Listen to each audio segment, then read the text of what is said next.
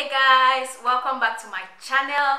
Before I even jump into today's video, I just want to say thank you to you all who watch my videos, to all my lovely subscribers, for all those who always drop a comment for me, just so I know what you think, so I know that you guys are watching me. Like, you know, I just really feel grateful. My heart is full and I sincerely appreciate you guys, so thank you. Today's video is actually something different from what I usually do. I actually got a message from a subscriber and this is what she had to say.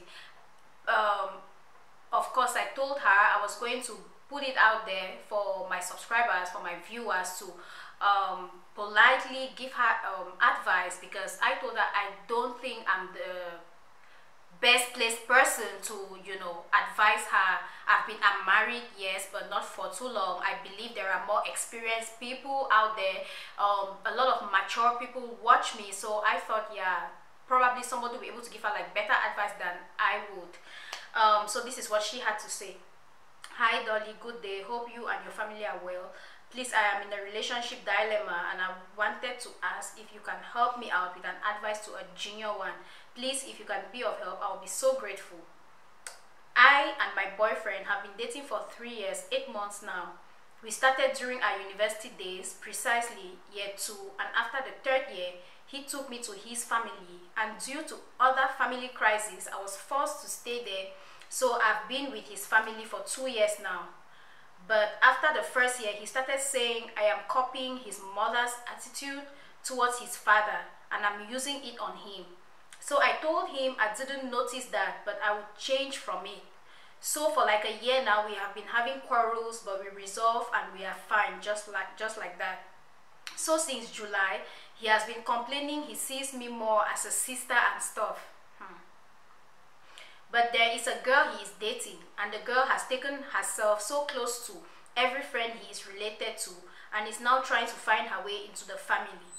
I have opted to leave, but his family won't let me, especially his father and mother.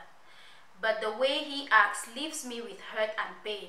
The other day I got to asking him questions. He said he is not the one introducing the girl to his friends, but the girl bringing herself to them and expressing her feelings towards him to them. But that none of our problems is because of the girl. So I have decided to be on my own and not keep any links with him, because whenever I see him, I feel bad he treated me as such after so many sacrifices and challenges I have put up just to save the relationship. Because the more I see him, the hatred grows and my thoughts become wild. Please help me out on this. If there's a possibility of a rebirth in the relationship, or should I do as I have planned? Please, I really need your advice. At least you are married and you can tell, and you can better tell. Thanks. I wait heatedly on your reply. God bless you. Take care. Bye. So that's what she had to say. Of course, on the spot, let me just read out what I told her. I was like, oh my God, this is heartbreaking. I am so sorry to hear this. For crying out loud, how can he see you like a sister? Please, you know all your brothers and sisters already. You don't need more. Tell him that, of course. Then I went ahead to say, leave his home and stay away from him. I won't have said you should end the relationship, but another girl in the picture and you know of, and he isn't denying it, is blatantly disrespectful. And disrespect is unhealthy in a relationship. Then I told her I was going to film a video and, you know, let people give positive, constructive advice to her. She's much younger than me. That's one thing I know for sure, and she just needs advice. So yeah, that's why I'm filming this video, to know what you guys think. Because personally, for crying out loud, like I told her, I don't know how this guy can see her like a sister. Hell to the no. I know all my siblings out there. I know even my extended family, 4th, 5th generation cousins and stuff. I don't need no additional brothers and sisters in my life. If I'm dating you and the more we get close, I think getting close is instead very healthy for the relationship, because you tend to trust me more and everything, and me living in, because from what she has said, she has absolutely no problem with his family, meaning she's in their good books, she treats them well, she is nice to them, especially if the father and mother really like her. Then that means, yeah, she's a decent person, she's a nice person. But I need her to even understand that she's not, at the same time, she's not dating his father nor his mother. She is dating the guy. If the guy is not into the relationship anymore, to me it's time for her to leave the home to start with. She shouldn't live there anymore, in as much as both parents, in as much as the guy's parents want her to continue living with them. I don't think it's healthy. She needs to move away, take several steps back and look at the situation again.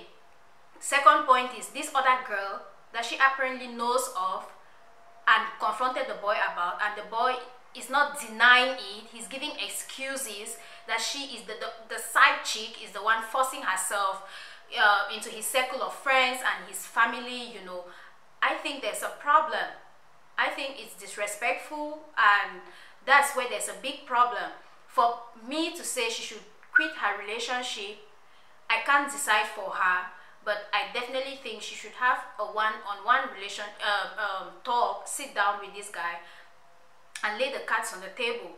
One, are you dating this girl? If you're not dating this girl, end whatever is going on with her. I don't want it. If the guy cannot end it, then I'm sorry to say, but I think it's time for her to end that relationship, because she's not being appreciated. She may go on, but after some time it may affect like just her psychology and everything. I think it's better to be single than to be in an unhealthy relationship. That's what I think. I don't know what you guys think. Please, I beg you, do not leave this video without dropping a comment, a positive one please, and a polite one, because she's definitely going to be watching this video. So please drop a comment so she would know what you guys think, and I hope for her she will take the best decision for herself. So yeah, that's what this video is about. I appreciate that she reached out to me. She found me good enough to be able to even advise her positively. I appreciate that immensely. So yeah, that's it. So thank you guys for watching this video. Today is an amazing day. Today is my husband's birthday. Today is a close friend's birthday. So yeah. Oh, and before I go, October is also the month of breast cancer awareness. I really wanted to just talk about this briefly. Always make sure you check yourself, girls. You're never too young to, check yourself. When I say check yourself, is to just check your breast. If there's any lump in there, if you feel something funny, go see a doctor so they check you out to make sure everything is fine. And even if you check yourself and there's a lump, or you go to the hospital and they tell you something is not right, do not panic. I think it's better when you find out early. It could be a cyst, it could be nothing, it may not be cancerous, bottom line. So please make sure you check yourself. Breast cancer is real. Cancer as a whole is real. Let's be aware. Let's check ourselves. And guys, to encourage your partners, encourage your sisters to always check themselves, So that's it for this video. Thank you guys for watching. Don't forget to click that subscribe button on your way out, and don't forget to click the bell besides it. And always, like I always say, don't forget to check my description box, because I always go in depth as to the videos I film. So yeah, thank you guys for watching. See you in the next video. Bye.